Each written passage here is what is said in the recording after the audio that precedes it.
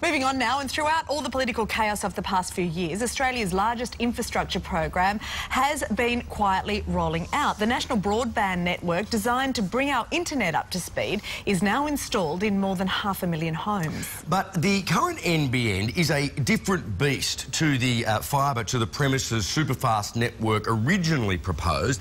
The government has opted for a cheaper but quicker rollout. Joining us is the Communications Minister, Malcolm Turnbull, and Shadow Communications Minister Jason Clare. Good morning to you both. And good morning. Thanks for being here so early. Malcolm, Australia is currently ranked 56th in the world, I believe, for internet speeds.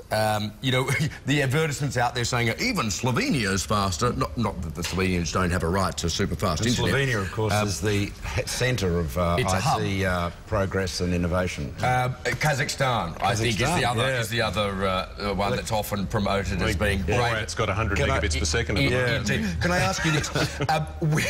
Where will your proposed fibre to the node network see us ranked when it's complete, and how would that compare to Labor's proposed fibre to the premises model?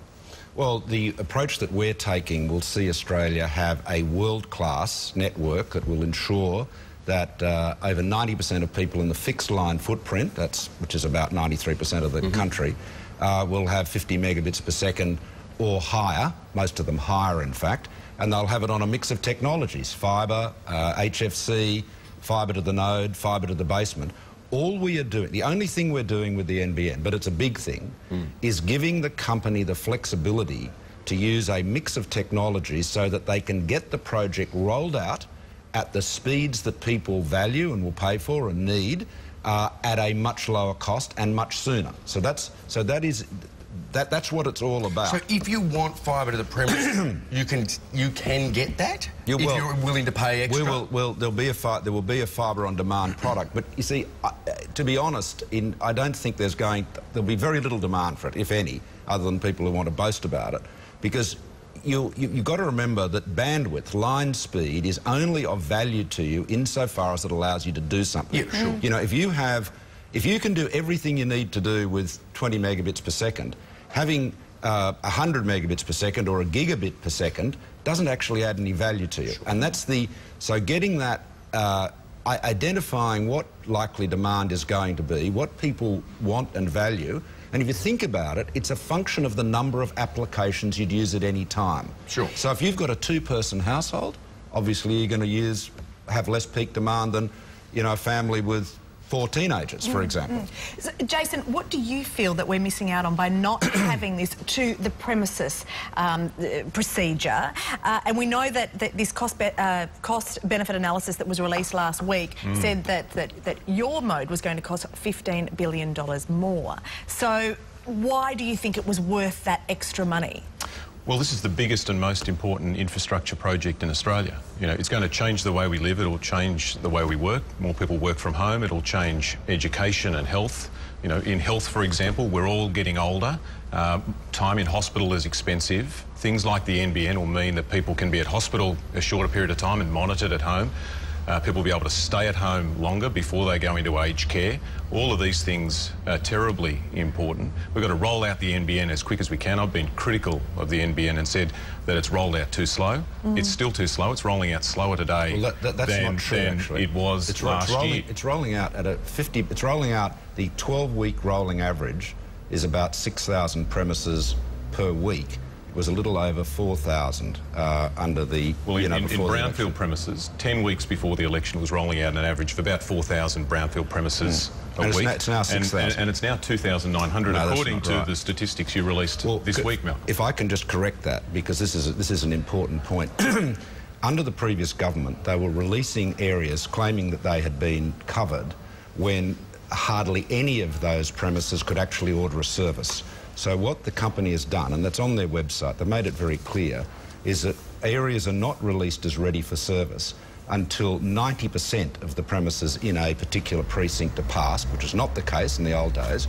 And from the 1st of October, we're adding a further condition that they won't be released ready for service. It's still too slow. It's still too slow. We've got to speed it up. We've got to speed it up. Jason, the problem with look, it's not your fault, Stephen Conroy's fault. The problem under the previous government was that it was a policy of fibre to the press release, not fibre to the premises. And what we're doing is restoring this business to a practical, commercial, sensible basis. So when we put a site up and say, yes, it's ready for service, it actually is. People can call up and get broadband. All right, we're arguing currently about how fast it's being rolled out. Sure, that's an issue. But assuming we're all going to get there eventually, we want to know what we're getting. Now, you say for most people, Minister, you know, 50 megs per second is going to be ample. And, you know, for people like us, the most we want to do is watch YouTube videos, maybe download movies, that kind of thing. You know, share some big files with our friends. 50 megs is going to do it. What, you know, for future uses that we don't even envisage yet, and for much bigger uses, such as, well, I'm thinking about, you know, like a video editing company that might be sharing massive files and doing that as a business.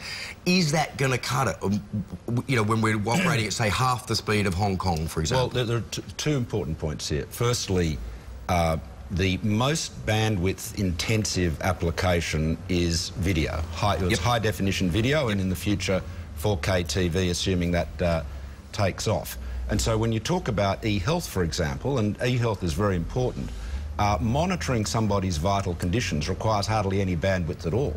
So it is basically video. Video is, and video applications, is what drives bandwidth. Now, if you need for 5 megabits per second to deliver high-definition video, you can get a lot of high-definition video with 50 megs. Now, as to your point, what about the applications that we don't know about, we can't even imagine?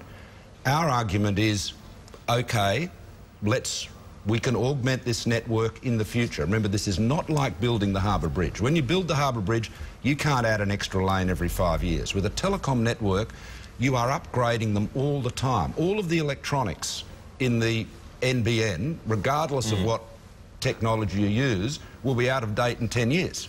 So it's going to be upgraded all the time. You know, it's the same reason that Japan's doing this, South Korea's doing it, that Singapore's doing fibre to the premises, because they know that it's going to be to their advantage long term. It's a little bit like electricity. 100 years ago it was just to switch on the light, and now it's for things like air conditioning, for TV. Charge your car. Yeah, computer, all of that sort of stuff. All of those things will be invented because the technology will be there. Because Malcolm's saying that we only need 50 megabytes. You're suggesting 100. Do you still stick by that we need 100 to be able to... Already, 20% of people that are on the NBN right now are ordering 100 megabits per second. Right. You know, so people are ordering it because they want that speed. And by the way, we are delivering 100 megs over fibre to the node right now. Or what I say, 197. But you can only guarantee 25. Well, no, that's not the case. Provide 100 megabit product? We are saying we will wherever 100 megs can be provisioned, it will be available. But can I just make a product that you can buy?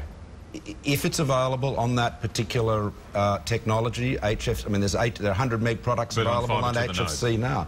If it's available on fibre to the node, then people will be able to buy it. But the critical thing we've got to remember is that these networks can be and will be upgraded. And you see, if Jason's argument is to say, let's invest $30 billion or $20 billion, pick your number, more today to cater for the needs of 20 years' time, what he's saying is that's 20 years in which we're not going to get a return on that massive additional investment.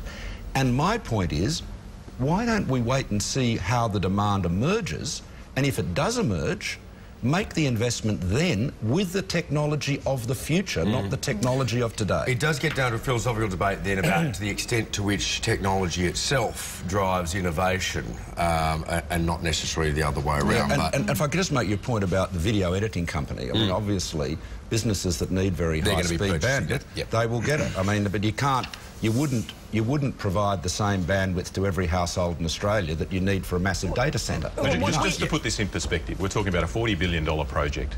The paid parental leave scheme is going to cost $62 billion over the next 10 years. Which one do you think is going to be more important for Australia's economy and deliver more productivity and more participation? It's the NBN. We do have to leave it there, gentlemen, sadly. Can I ask you that we, at some point in the very near future, discuss our relative positions on online piracy as well? Sure, absolutely. That'd be good, because obviously the NBN is going to enable a hell of a lot more of that. Well, Malcolm and I agree. We're all against online piracy. The the issue is what is the best means of tackling it. And I've got a forum on Tuesday, which will be streamed on the web, in which I've got the key players from the, you know, the rights owners, copyright owners, the telcos, consumer groups, and a big audience, and we're just going to get George Brandis to agree. Sure. We would love to get you both together to look at the various means that we can use to do that. We're sure you don't want to be in bed on a Saturday morning. You want to be here with us, so we'll get you back to chat about that. Great. Thank you. Thank you both for coming in. Thanks, Still to come on Week